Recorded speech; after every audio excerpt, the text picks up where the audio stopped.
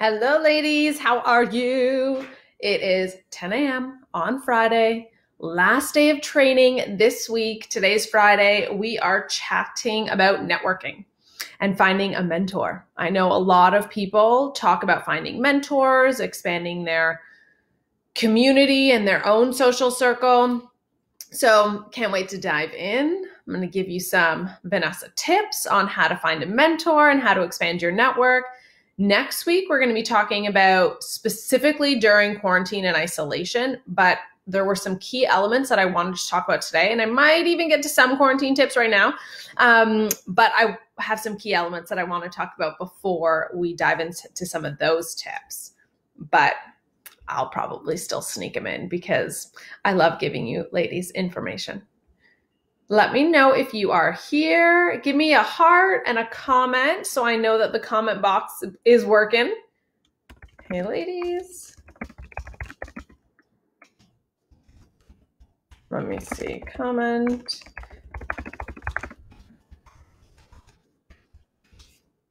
Okay, so if you ladies can give me a like and a comment so that I know you're here. Okay, Brittany gave me a like. Thank you. Brittany, can you comment so that I know the comment box is working? Because Facebook has been a little glitchy lately. And oh, yeah. Hello. Oh, thanks, Katie. Thanks for joining from Hamilton, Ontario. I love that we have people, honestly, from all over the world in this group now. We have people from Australia, Asia, US, all of us in quarantine. How fun is that? Okay, awesome. We are good. So I'm just going to wait. Oh, just a bit behind. Yeah, it could just be the Wi-Fi. Everyone's trying to get online, but I hope it's okay. Is it still okay, Brittany? Okay, ladies, welcome. Good morning. How was your day? Did you do your morning routines this morning? Because I know at the end of the week, even for me, it gets a little harder to do your morning routine because you just want to do nothing. I get it. That's how I felt this morning. But I still made sure I did some essential oils, some gratitudes, and some stretching. I took a few breaths outside, did some breath work, tea. Got my dreamer cup again today. Okay, I'm going to start training. If you ladies have any questions about networking specifically, put them in the comment box. We'll get to those. And so we're going to chat about networking. Let me know in the chat if you feel like you want to expand your network and or find different people in your network. One of the biggest reasons, actually, and I'll go back to when I started the ladies community. When I started the ladies community, it was simply because most of my friends were married and had children. I was a single woman in my 30s living downtown. And I wanted to meet more people and entrepreneurs that I could connect with, and so that my social life wasn't dictated by my friends who couldn't do anything anymore. So I'm sure a lot of you women can relate about just being in different stages of your current circle and then needing to really expand outwards. I also needed another expansion and change in my social circle when I started to take entrepreneurship very seriously and wanted to expand. So I needed to surround myself, for me, with really strong entrepreneurs that had already been successful and that we could learn from one another, because I really value being able to learn from one another professionally and personally within my social circles. So with that story, I'm actually giving you two questions. Number one is, what do you value and what is important in your social circle? I just told you for me what that was. I wanted to grow professionally and personally with my network. What's important to you? Fun, drinking, dancing, professional, personal. There's no right answer here. It's just knowing what stage of life are you and what is important to you right now. And or it could have been all of the above. But knowing that there are certain people that will be able to fulfill different parts of your social circle, depending on what you value and what's important. I also which you can probably tell from these lives, is I really value deep, meaningful conversations. And I love being able to call my friends out and tell them, maybe we can look at this differently, and how can we evolve? How can we grow? How can we change? And or use this opportunity to continue to evolve our business or ourselves. That type of thinking and that type of questioning, annoying to some people. Couldn't imagine why. Just kidding. But it is. So knowing what you like and value so that you now know what you're looking for. Okay, so that's the first thing. What do you know? What do you want and value in your community? And then I had a second thing, which I can't remember right now because it came up within the conversation, but I'm sure I'll get to it. So the second exercise I want you to do, so number one is, what do you value? Number two, I want you to write a list of what you're looking for in your community. You're looking for conversation, fun, adventure, whatever it is. I want you to write a list of all the things that you want in friends and mentors. Okay, so I want you to think about, I'm just throwing out the exercises. Your third one already. I need you to write out who you want to meet and who do you want to expand. Mentors, friends, boyfriend. There's so many options, right? Well, are there really? I only named 3 and I'm struggling for the 4th. But I need you to write out, who do you want to meet? Okay, so we're giving you 3 exercises right off the bat here. What do you value? What are the specific qualities that you're looking for? And who do you want to meet and network with? Now, the reason why the qualities is really important is I'm going to put it right back in our face right now. I want you to sit down and look at the qualities after you write them. And I want you to think to yourself, am I these things? Am I being real with myself? Like if one of my values for friends is I want a really positive community. I want a really positive and uplifting group of people to surround myself with. I want you to be really real, because are you being that person? It is very hard to attract things that you are not. So your 4th step to this exercise is looking at, am I those things that I want to attract and I want to be around? Am I being who I want to be around? And if the answer is no, we just have some self-development and some real work to do there. And that's cool because we're always growing and evolving. Okay? Now, I'm going to take these different sections and separate them out a little bit. So let's chat mentors right now. Mentors, you need to be very specific about who and what qualities you are looking for in a mentor. Reason being is you need to know who that person is so you can ask people. When you know who that person is, you're a lot more, you have your eye on the prize. You can ask people that you know, hey, I'm looking for a woman, a man who's about this age, who's done this with their business, who works in this industry, who has this position at a company. The more you ask, the more you are likely to find someone. Okay? Other ways that you can find a mentor once you know what the list of qualities is, you can ask people, you can look on Instagram, you can look on LinkedIn. I found a lot of my mentors, one I found on Facebook, one I found on kind of LinkedIn, but more word of mouth. So I met someone else on LinkedIn who introduced me to somebody else. One was a referral because I asked and they knew what I was doing and introduced me to this person. Another was from Instagram.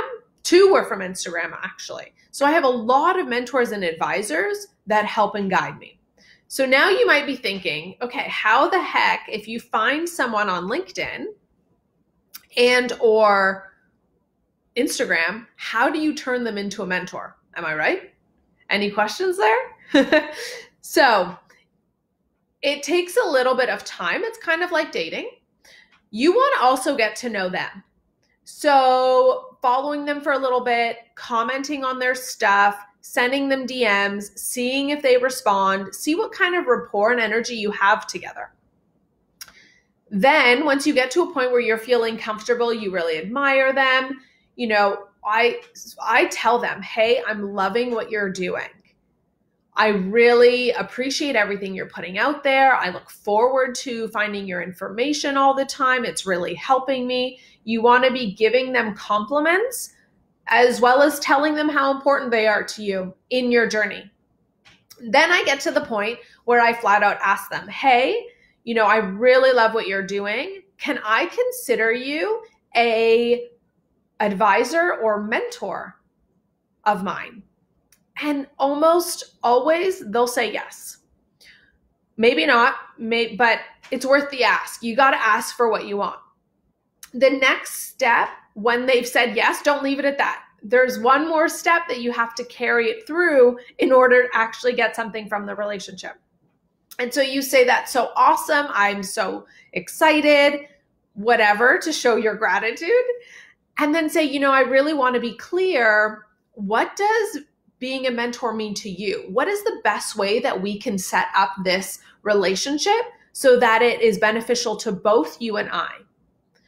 Do you want me to ask you questions when I have them? Do you want to set up a monthly call, a weekly call? Get very clear on what's a comfortable relationship for them so that you are setting those boundaries. And those may change over time, but you just want to be very clear on what that means to you and them.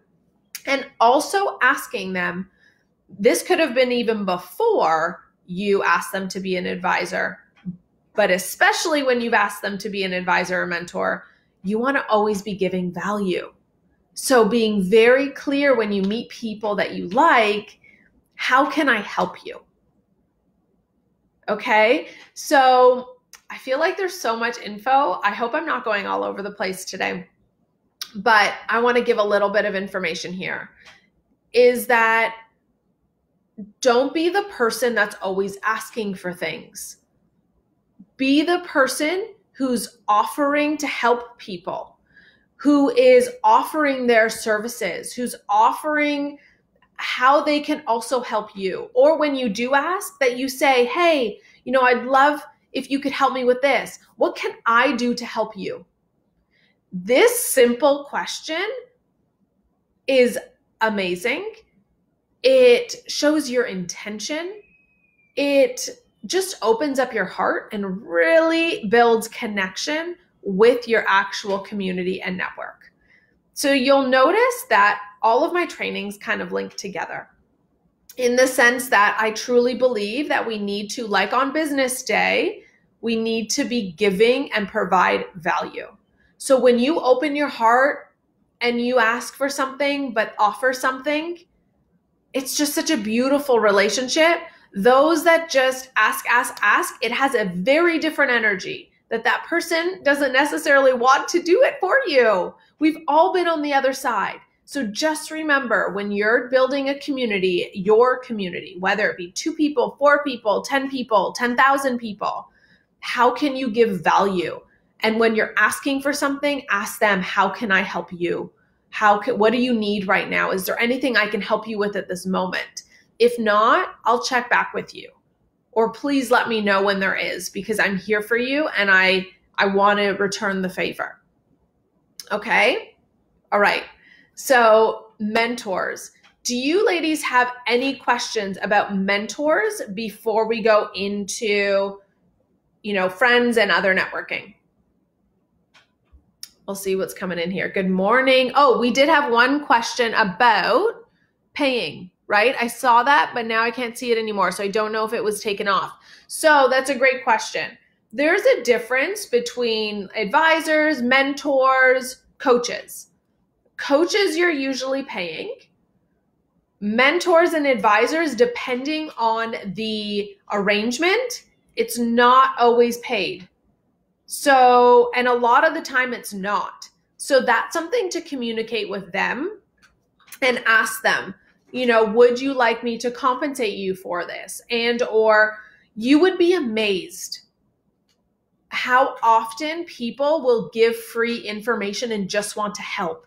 If you find someone who's just ahead of you in your industry or whatever it is that you're doing, they know the struggle that you're going through. They want to help you. They want to teach. They want you to learn. And if you're going to be there and be a good mentee, then they will continue to help you. What is a good mentee, you might ask, is doing the work. You know how many people have come out even to me to ask questions and I'm always willing to help for the most part. So I'm always willing to help and offer, advice and help you to the next step. You know how often I have that initial conversation, they never follow up. They never do what I actually told them to do. They never take that next step and take initiative to continue that interaction. And I know there might be some fear in there, like, oh, I don't want to bother her. I don't want to take her time. We want to know what you did. We want to know about your success. We want to know if it helped you, what we told you. So update them, tell them, do what they said to do. They want to know it works and they want to know they helped you. We are people. We love to help. We love to give to others. Like, part of our purpose and our mission is to really help others get to the next level and to pass on our information. Have you ladies heard about the hero's journey?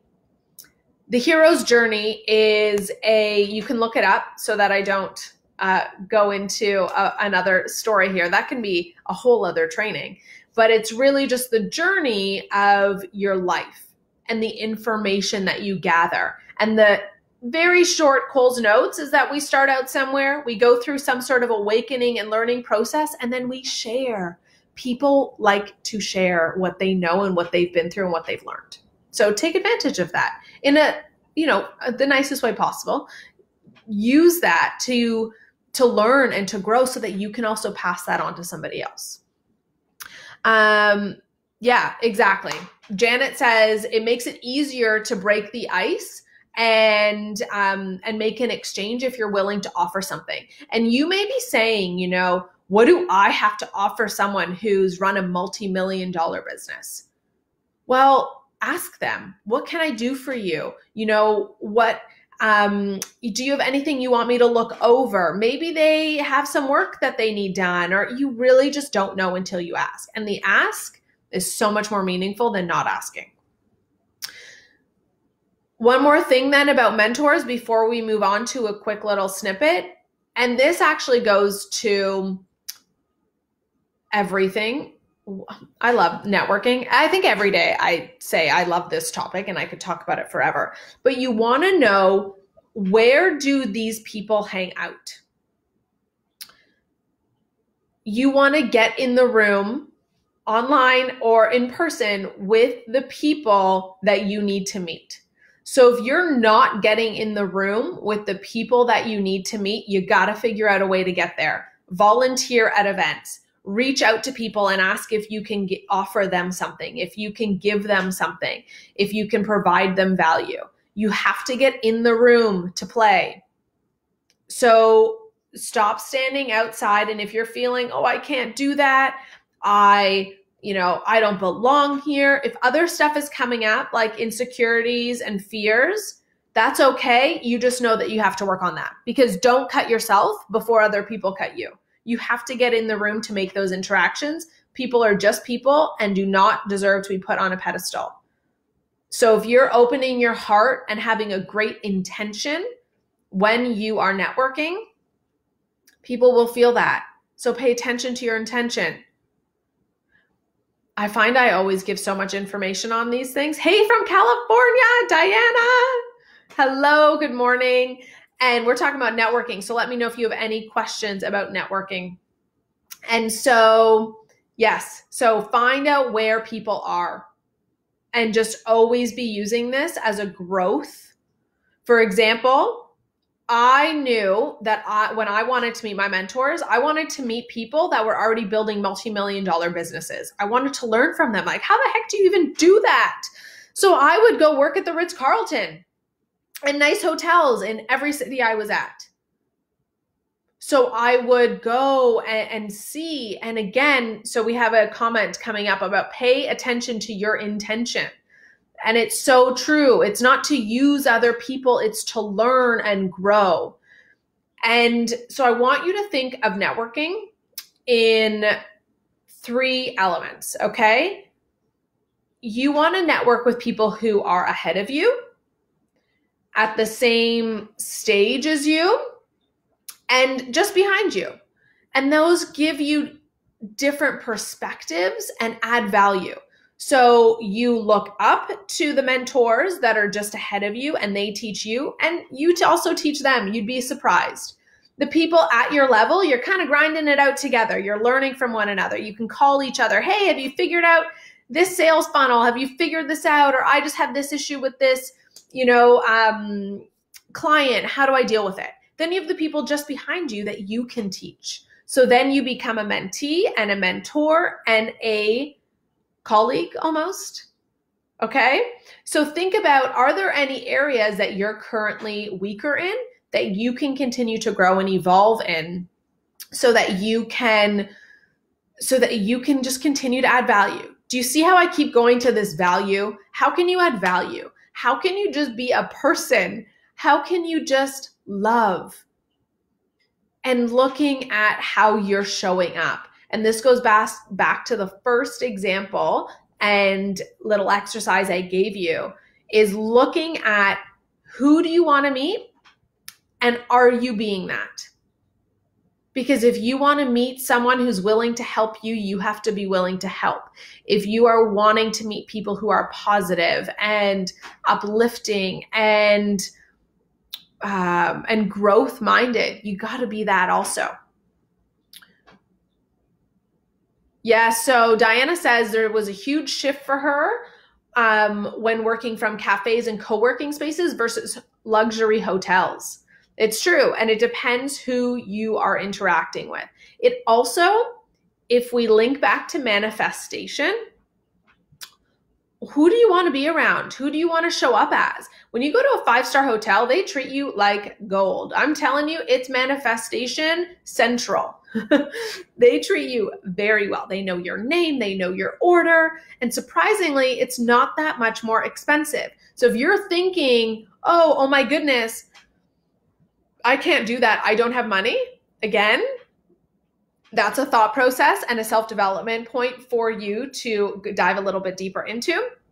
But you can stay all day at the Ritz-Carlton for a tea, which is like $5, okay? Hear me out, and a snack, which is an additional, they have a little cafe, $5, $6. So for under, for about $15, $20 including tip, for $20 under, you can stay at the Ritz-Carlton all day.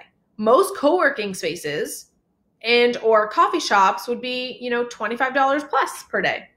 So just something to think about, and very noisy. So I love giving you different ideas of, how to network. Today, we really focus mostly on mentors, that relationship, and setting up your intention, setting up your different categories of who you want to meet, and looking at what do you currently have in your life so we can continue to grow.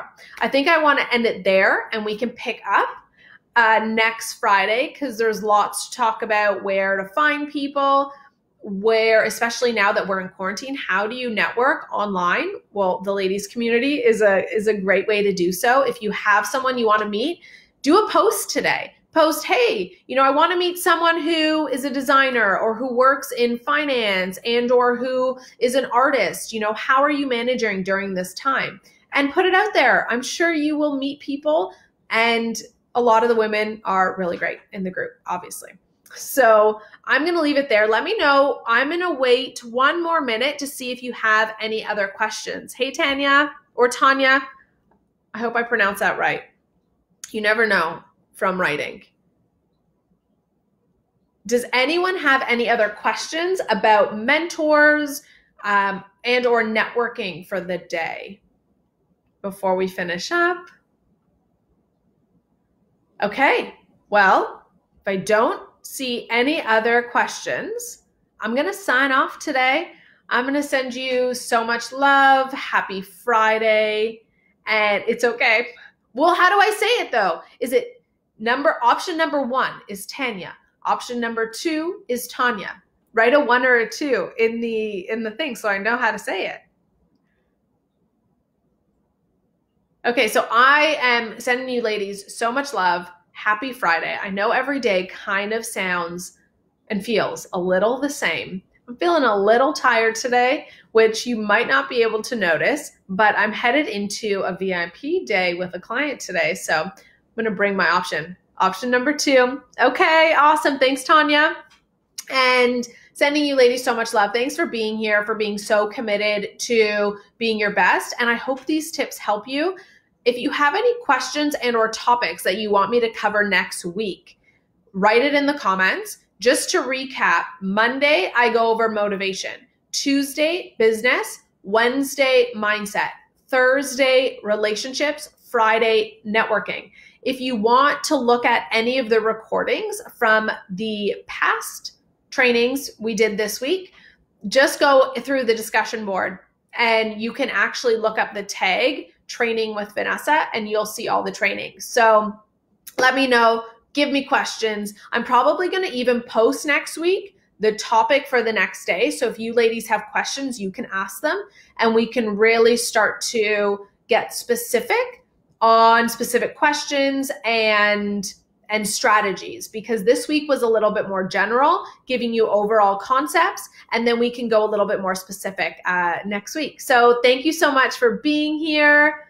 Have a wonderful day. Oh, I love these. Taylor, Tanya, Katie, Diana, Allison, Courtney, Janet, Brittany, Revis was here too. Ladies, thank you for joining me. And for all you I cannot see, sending you so much love and strong intentions for the day. Stay safe. Love you. Bye.